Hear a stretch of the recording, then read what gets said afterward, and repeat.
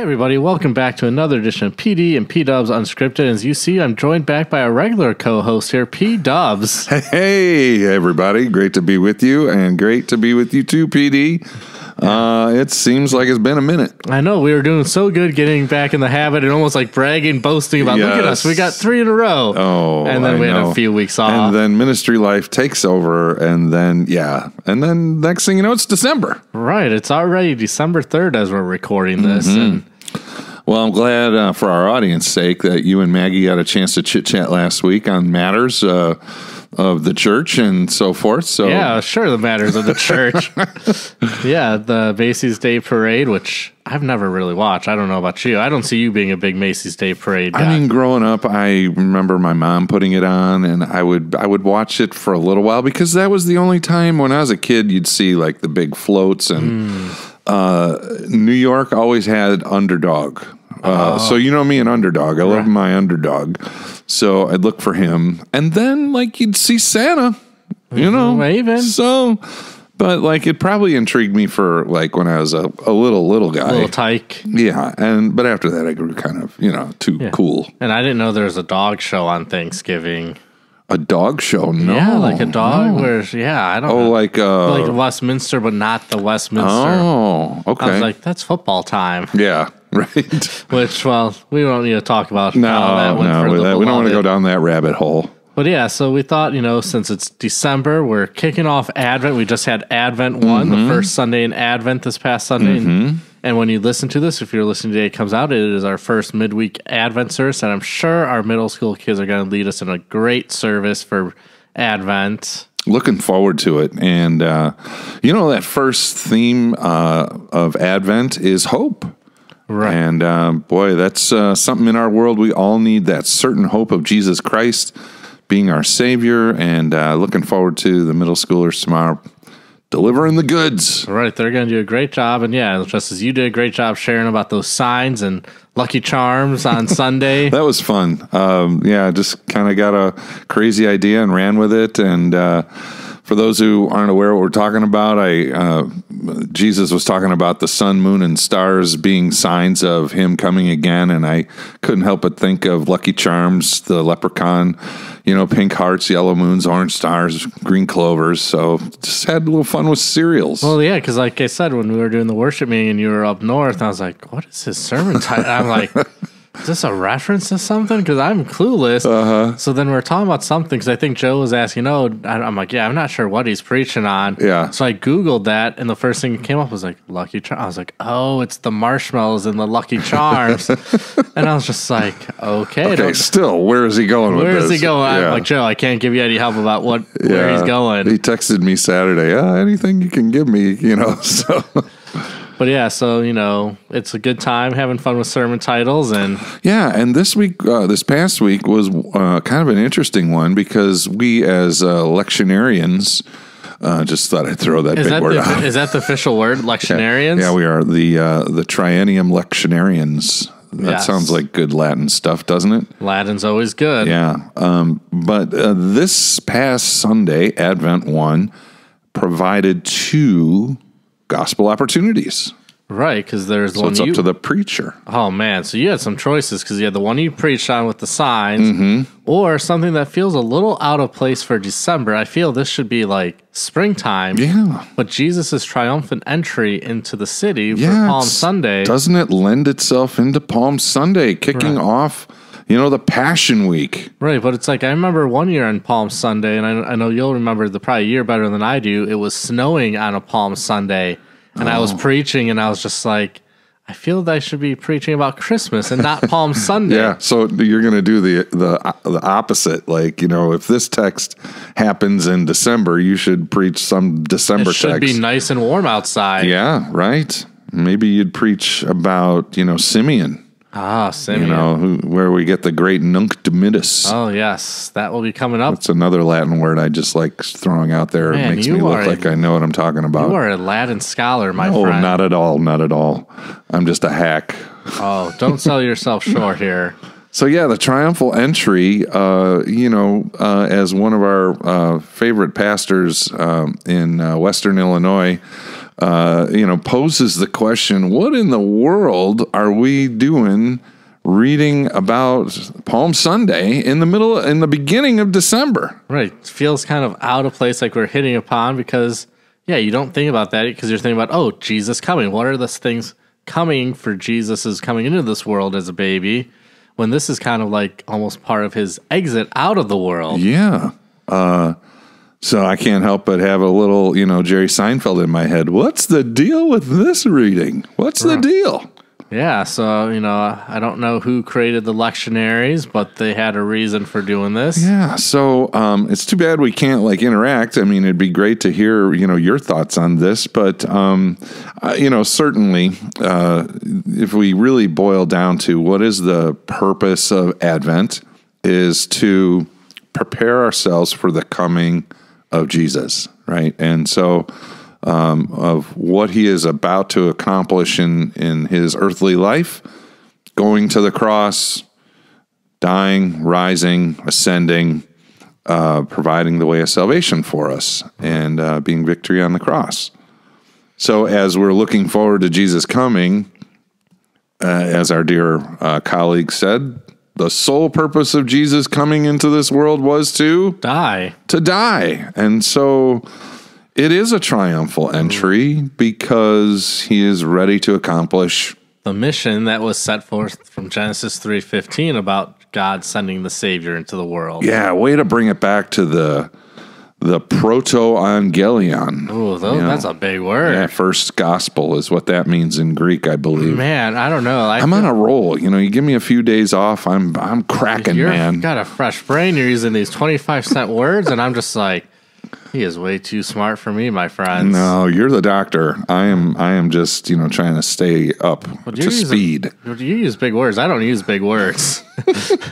I go with what President Meyer always said when he, in homiletics too, when I had him for Hom 2, was like, make sure it's simple enough for even the milkman to understand your sermon. Yeah, that's right. And that is so true. And, But I'm throwing off these 25-cent words. But for those of our listeners, thinking of where the gospel is located in Scripture, certainly for up and coming, maybe newer Christian, or maybe even someone who's been a Christian a while, they might think of Matthew, Mark, Luke, and John. Right? The Gospels, they're the books of the gospel. They're it's the good news. It's the four Gospels. And the beauty of the scripture that you showed was actually, it was gospel text. As, coming out of the fall in the garden, God provides this promise of the Messiah to come, and that's good news. And that's one of the things, too, you think about, you're talking about gospel, that's always New Testament. Law is just Old Testament. Mm-hmm. But there's law and gospel in both of the testaments. Oh, yeah. So I know when we go through confirmation with the kids in their verse report, when I'm like, is this verse that they picked for their verse, I'm like, is it law or gospel? Sometimes they're like, hem and haw, and they're like, I don't really know. I'm like, well, here's the simple way. What does this boat send out when it's sinking? What type of signal? SOS. The law shows our sin. Yep. Gospel shows our Savior. Yep. So the quick and easy way to determine if the text is gospel or law is just, does it show our Savior or does it show our sin? Yeah, that's great. Very nice, easy way to kind of keep it in our heads, and a way for us to approach Scripture. So, so that's why the triumphal entry is really at play here, and maybe we could just walk through it a little bit. Do you want to split up and read it, or do you have it available? I can get it here because you're looking at Luke 19. Luke 19. Beginning at the 28th verse. Yeah, I got it pulled up here. So I could take it a little ways, and then you want to pick it up the rest? Sure. All right. So verse 28, and when Jesus, had said these things, he went on ahead, going up to Jerusalem. And when he drew near to Bethpage and Bethany at the mount that is called Olivet, he sent two of the disciples, saying, go into the village in front of you, where on entering you will find a colt tied, on which no one has ever yet sat.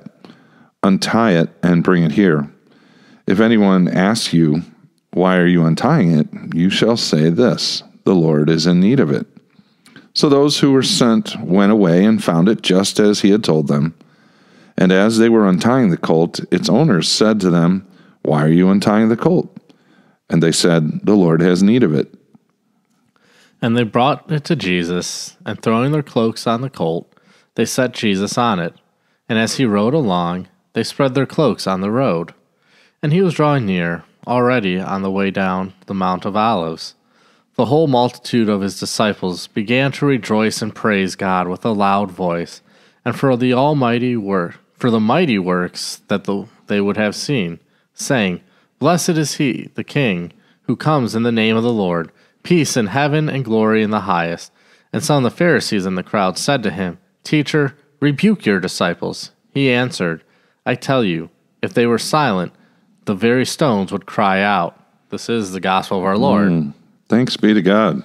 I love that response. The very stones would cry out. Like if you were to tell them to be quiet, the rest of creation will cry this out. Right. I mean, that's so cool. And what a power that is. Yeah, I bet it really shut their mouths, right? Or just hack them off. Yeah, a little bit more. Yeah. So yeah, this whole Jesus coming from Bethpage and Bethany, which are just small towns, just a couple miles out, and so he goes to the Mount of Olives, where was often a place of retreat for him to go to pray. Right, and that's always a good thing to have that place of prayer. And so, can only imagine what the prayers, because he knew what was leading up to that week, and so to have that time.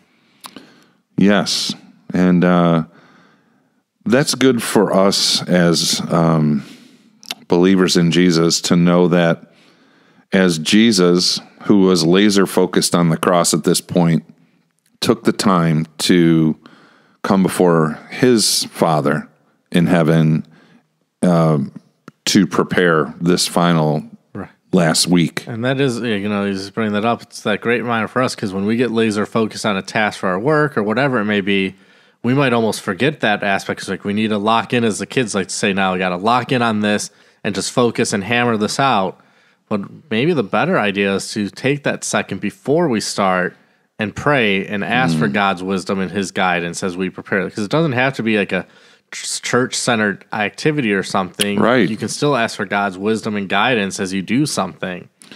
Yeah, I mean, it could be for students who are getting ready to maybe present a project that they've been working on. Or in this time of year, finals. Finals, yep. Because could be adults in their workplace. Like a deadline for a work project. I do remember in my consulting days and early on, I knew that I had to stand before a group of people, which, I mean, I was an accountant. I really didn't do that much, if at all. And I was super nervous. I was just learning the product, and I had to kind of tell people about the product. And I mean, my stomach was turning. And I remember that the night prior, I just sat down and prayed to God, because in my mind, I was psyching myself up that it wasn't going to go well. Right. Because this is something completely different than what I've ever done in my career. Now I've kind of changed directions and I'm doing this. And so I took the time the night before and just prayed to God, asking for his blessing. And you know what? It turned out awesome. I mean, I walked out of there so pumped up that it went as well as it did. And I don't know what made it go as well as it did. I think not the content that I gave, but maybe the response and the confidence, the people asking questions, and I was able to answer them in a manner that seemed satisfactory to them.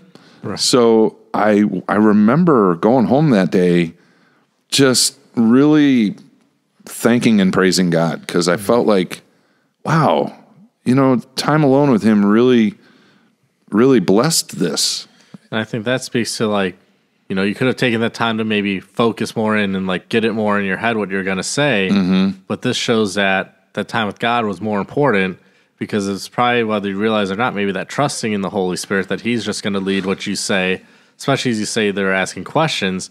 You couldn't have prepared for those questions. You don't know where they're going to come from. And I think that was my greatest fear, was what if they ask me a question I don't know the answer? Because you can try and like fudge it a little, but somewhere someone's going to know something. Right. You're going to have the word salad where people are like, oh, he's just rambling on. He really doesn't know. Yep. So it's really great to see Jesus, who's ready to enter humanly the most difficult thing that any human being could undergo. I mean, I know he's God, but you have to check in and spend time in a place where he prayed often, you know? Right. And that's that comfort, of that area. Like, is it The War Room or one of those Christian films by the people that did the Forge? Oh, yeah. But they had one, I think, was it The War Room, where the old lady had her kind of set room where she always goes and prays. And it's almost like that home field advantage. Like, there's a comfort there. Yeah. And so now they go get the colt, and just as it should be, they find it just as Jesus told them. They're willing to give it along here. And so they bring it to Jesus, throwing their cloaks on the colt and their cloaks on the road, preparing that royal highway, right? Like we think of, a voice cries out, prepare the way of the Lord and the prophet. And that's, the king is coming. It's a triumphal entry. Right. And, they were all thinking it was that earthly king. Little did they know that his kingdom's not of this earth. But that's what they were shouting those praises for and laying those cloaks down. Like, anytime Palm Sunday comes up, I just think of praise that we might see as we were talking about Macy's Day Parade. But here, maybe more you've seen a 4th of July parade or a homecoming parade for a local high school where there is all that pomp and circumstance. Yeah. And that celebratory attitude, which we see here. But you always wonder what's going through Jesus' mind during this, because he knows that these shouts of joy aren't going to stay that way and what lies ahead. Well, and you bring up a good point about the pomp and circumstance. Like, the dignitaries in any parade, they're high up. They're on a nowadays a special vehicle, maybe has their name on the side with a banner or something. But even back in this time, like when a king would come, they would prepare a royal highway, like they would raise up the ground and he would come in on his stallion or his steed, right? So everybody could have eyes on him. Here he comes. Right. And so it's kind of even like a pittance of a way, but it's what they had, right? They're laying the robes down, right. So this shows royalty. It shows, he's respected. Even though he's on a colt, which isn't a royal animal. No, not at all. But I think of one of our members, Audrey, who got the blessing to be kind of a dignitary in the Barrington Parade. Right. And, just seeing her, so happy and being honored and so forth. And hearing the story from her daughter, Cheryl, about how she was just really loving it. Is kind of what you recall when you think of something like this. Some, people cheering. And what I think of is Jerusalem's such a big city. These people I think these were Jesus followers who were following him from Bethany and Bethpage down, and then they picked up some more people in the city who joined them, and there's this big hoopla going on, and it seems like the only ones who really are caring or bothered by it are the Jewish leaders. And isn't that always the case with Jesus? Like, they catch in what he's doing, and it just hacks them off, and they get all angry. Yeah. And, because what is he doing? He's blaspheming. He's taking credit where it's not due, and, and leads them to what we know happens by the end of this week. Right. And I wonder, with the city being as big as it is, I'm sure there was a lot of noise and a lot of cheering. But was it really noticed by the townspeople or the leaders of the town? Or is it just these guys who are honed in on Jesus? Right, because it's not like they have nowadays texting or social media where you can get news instantly. I was talking about going downtown on Friday on the train, and I was scrolling my Twitter. I'm like, have the Bears fired Matt Eberflus? Are they going to fire? The press conference is a little delayed. Is this a sign? I was and then he does. I was okay, they're keeping them status quo, typical Bears. Then a little bit later, I looked at my phone and somebody texted me, hey, Bears fired Eberflus. And that person, AJ, who's been on our show, Mount Prospect area, Chicago, that's miles away. But how quickly it is to share that news instantly. And they didn't have that type of technology in that day and age where it has to be all word of mouth, and you have to travel to get that news there. It's not like you can be miles away and send it instantly to somebody. And it wasn't like an annual parade, like the Macy's Day Parade, where everybody was already waiting. Right. And so and there was no signs. Oh, the Jesus Parade is coming. Right. When you think about an impromptu parade, you don't really see those happening. No. Of ooh, how many people are going to show up? And even sometimes, even here, we don't see many people at a parade. Not that it's a parade, but I think of when we're outside for the 9/11 thing that Palatine does. Right. There's not many people lining the streets for that. No. If it weren't for our school, it's just the people who are at the final, stop at the memorial because there's nobody lining the street. No. And so that's a good point. But so Jesus is riding on the colt. And now here is interesting. Is there mention of palm branches in Luke's? No, only John. Because I think I preached a little bit about that the week you were up north. Okay. Because I was talking about how, I was preaching off Revelation. Here, let's see here.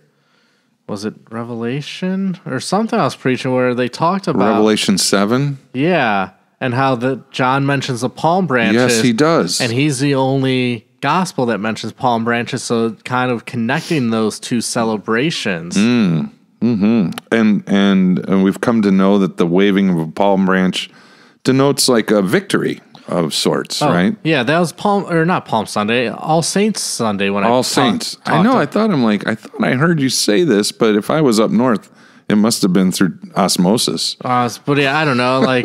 The sermons kind of blur together, but I'm I know I just preached about that, and so it was All Saints Day because I was trying to look at my notes and I was like, no, we didn't preach Revelation. Yeah.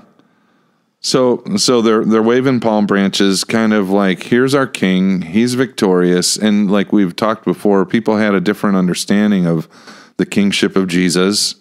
I'm sure many didn't think he was coming in to die.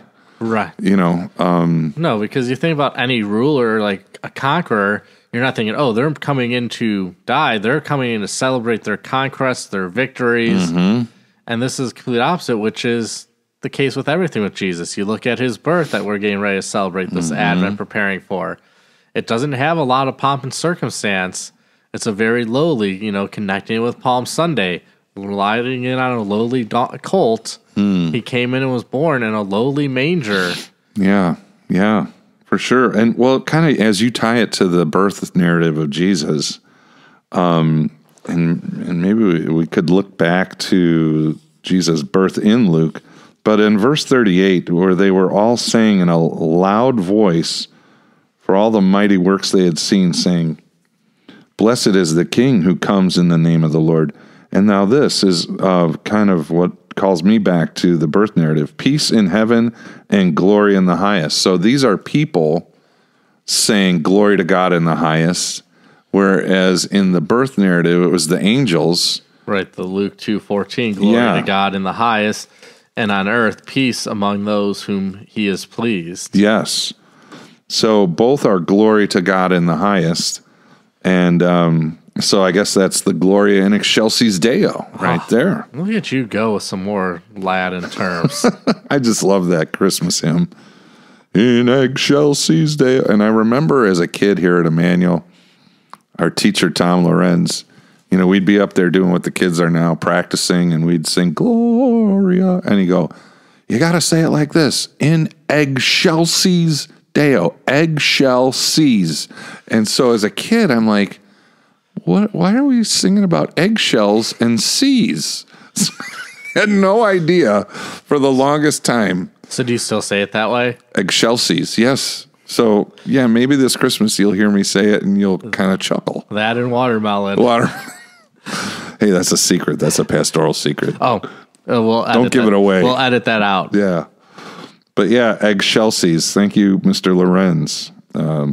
He is sainted Mr. Lorenz. So, yeah, glory to God in the highest. So, this is Now it is mankind saying peace in heaven, whereas the angel said peace on earth.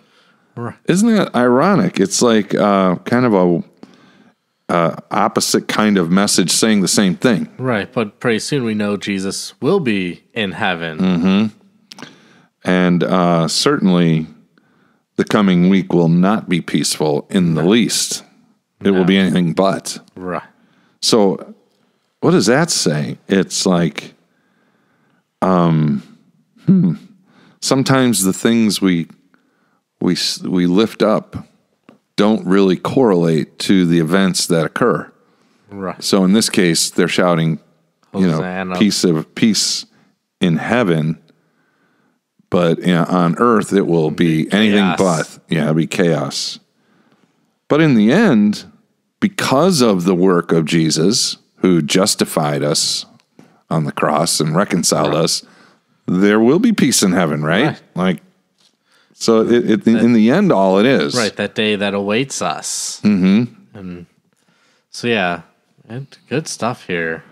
For sure.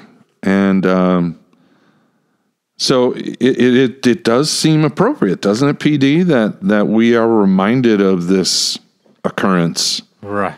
It fast forwards us to the end of Jesus' earthly life, but yet in the beginning of Advent, which means coming, we get right to the purpose, like to die. Yeah. And that's the thing, like Advent's not just preparing for Christ's first coming, it's ultimately preparing for when he's going to come back again in that final judgment.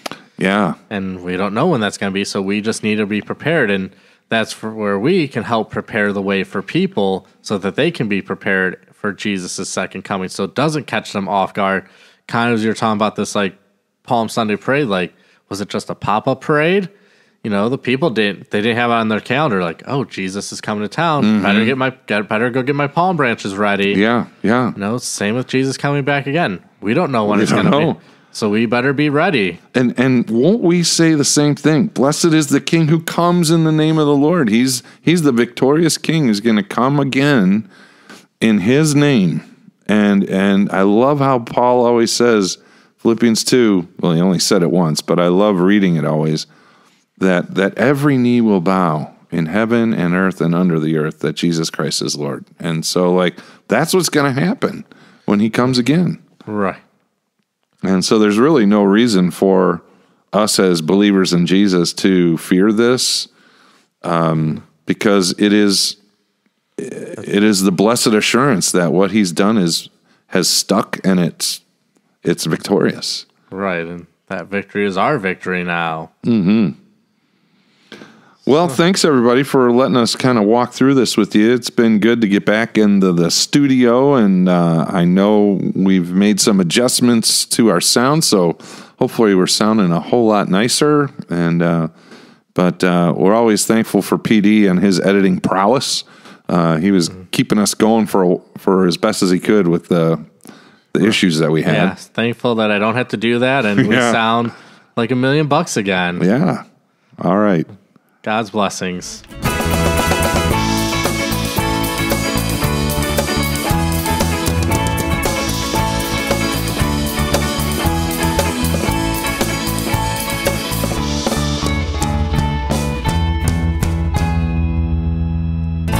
PD and P Dubs, unscripted.